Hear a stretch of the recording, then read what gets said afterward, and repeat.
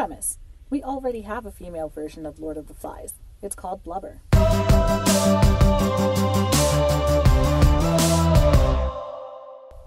Welcome to Everything is Lit, where we treat anything and everything like literature and dissect it. Today we're talking about a classic literary text and its potential connection to a more modern novel. Back in 2017, there were talks of an all-female movie adaptation of the classic novel Lord of the Flies. Setting aside the fact that masculinity is integral to the core themes of the book, today I want to point out that there already is a female equivalent to Lord of the Flies, and it's called Blubber. For those of you who didn't have to read William Golding's novel in high school, it goes like this. A group of schoolboys aboard a plane crash land on an uninhabited island and have to figure out how to survive. With the oldest among them barely teenagers, a lot of their time is spent frolicking on the island, enjoying their break from school and adults. Eventually, they establish some group norms and governance, with the main character Ralph their leader, flanked by Jack and Simon. Through a series of mishaps, arguments, and deaths, both accidental and otherwise, the hastily constructed society breaks down, Ralph is ousted from his leadership role, and the boys nearly burn the island down. The book tackles issues of civility and the construction of society, and I highly recommend it if you haven't read it, or just haven't touched it in a long time. Anyway, on to the next book. Judy Blume's Blubber, published 20 years exactly after Lord of the Flies, follows Jill and her time in middle school. Early on, she and her classmates start to bully Linda for her weight, following the girl's oral presentation on whales, which inspires the derogatory nickname of Blubber. Jill helps propagate the torment, going so far as to dress up as a flenser, or someone responsible for stripping the blubber from whales, for Halloween, much to the delight of class president and popular girl Wendy. Eventually, Jill begins to regret being a part of the bullying and confronts Wendy, leading her to be labeled an outcast, and Jill spends the rest of the novel figuring out her new social status, mending her relationship with her best friend Tracy, and surviving the school year.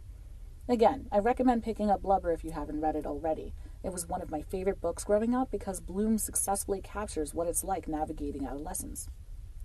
Alright, I can already hear you asking how these two books can be considered equivalent. Sure, they both have a main character who goes from being popular to being a social pariah, but that's where their similarities end, right? After all, Lord of the Flies takes place during World War II, while Blubber is more contemporary and certainly didn't throw its characters into live-or-die scenarios. But although the staging for the novels is different, they converge on themes that are integrally linked to the formation of groups, especially based on how young people perceive the functions of society. Let's go back to Lord of the Flies. Ralph becomes the leader of the boys thanks to a conch shell he finds and blows into to attract the others to him when he first wanders the island. Similarly, it's Jill's creativity of creating a flenser costume that endears her to Wendy and the rest of the class. So, though she doesn't become the leader of her class, she becomes a crucial participant in Linda's torment. In fact, it's Jill's costume that incites the height of that torment. Wendy's posse, including Jill at the moment, corner Linda in the girls' bathroom and pretend to strip the blubber from her with the cardboard prop of a knife that Jill made. You think that's bad? Well, I've been keeping quiet about an important character in Lord of the Flies, Piggy. He is one of the older boys and the first person Ralph meets on the island. He seems to think of himself as a sort of second in command for Ralph, but he's often teased by the older boys, and consequently the younger ones, for his weight, which is why he's known as Piggy in the first place. Though Ralph is far nicer to Piggy than some of the other boys, particularly Jack, he's prone to ignoring or teasing Piggy too. Fast forward a bit, and the camp splits, with Jack and Ralph leading rival groups. Jack and his gang want to hunt, while Ralph and his group are focused on signaling for help. Ralph leads his group to where Jack and the others have set up shop to get Piggy's glasses back. Jack's people stole them, and they're vital for starting the signal fire, and in the chaos, another boy, Roger, pushes a boulder down the incline, knocking Piggy off the mountainside and killing him.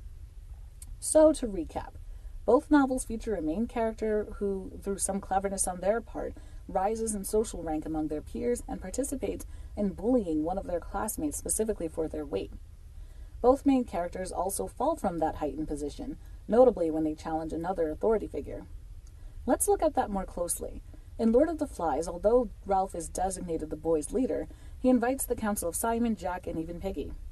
The group also decides that only whoever is holding the conch has permission to speak during meetings, thus democratizing Ralph's power even more, since anyone can ask for the conch. Jack initially wanted to be the boys' leader and struggles to hold on to the power he did have among his fellow choir boys, of whom he is still their leader, but he eventually concedes power to Ralph, and instead makes himself indispensable, specifically by leading the hunting party. Later, it's the promise of meat that tempts Ralph's followers to Jack's party when the camp divides, meaning that when Ralph challenges Jack's authority, he loses his own credibility. On the other hand, while Jill never led her classmates formally, she enjoys their popularity until she challenges Wendy, the class president and Linda's lead tormentor. As mentioned, Jill becomes an outcast herself, subject to being excluded and teased too. There are two things worth noting here. First, both Jack and Wendy are already popular or powerful as head choir boy and class president, respectively. Though they differ somewhat to the main characters because of their ingenuity, they both are able to fall back on that leadership role to direct how others perceive the main character, and thus how much power that main character is allowed to have. Interestingly enough, both of these characters are highly respected, but become cruel when given the chance, which speaks a lot about the duality of humanity. Second, even after the main characters lose their popularity or power, they don't befriend the bullied person or make amends for participating in it. Jill and Linda never become friends, and Ralph continues to only see Piggy as useful for his glasses until he dies. Speaking of the bullying victims, both novels force the audience to participate in their torment by denying us the opportunity to use their names. In Lord of the Flies, we never know Piggy's real name. Yes, Piggy is just a name the boy was called in school by bullies, and when he tells Ralph this, Ralph insists on calling him that as well, never giving him a chance to say what his actual name is. Ralph later introduces the boy as Piggy to the others, and it sticks as his name throughout the novel. On the other hand, although we know Linda's real name, the novel is called Blubber, reinforcing the nickname whenever we talk about the novel.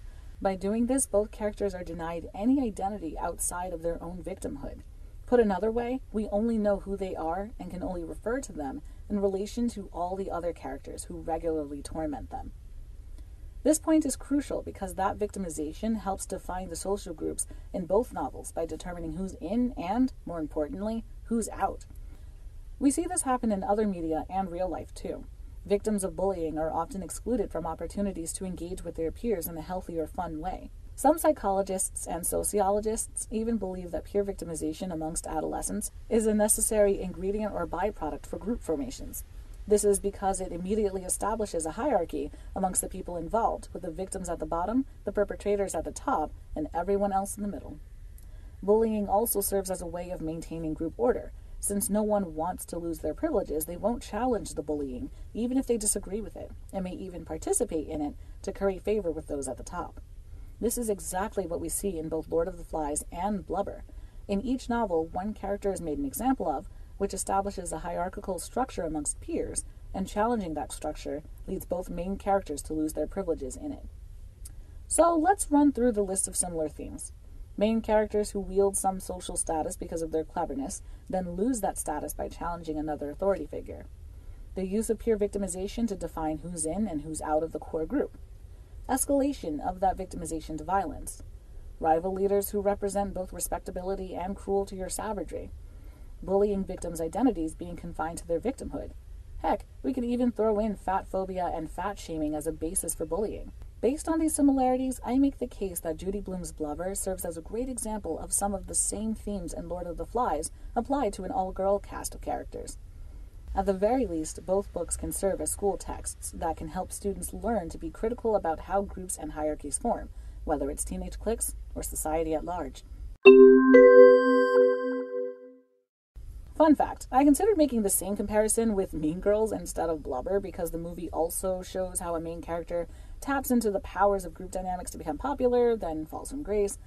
Also, if you're interested in seeing more of the rivalry between savagery or might and civility or innovation, check out the anime Dr. Stone. A major plot arc involves this face-off between strength and science. In the meantime, stay lit.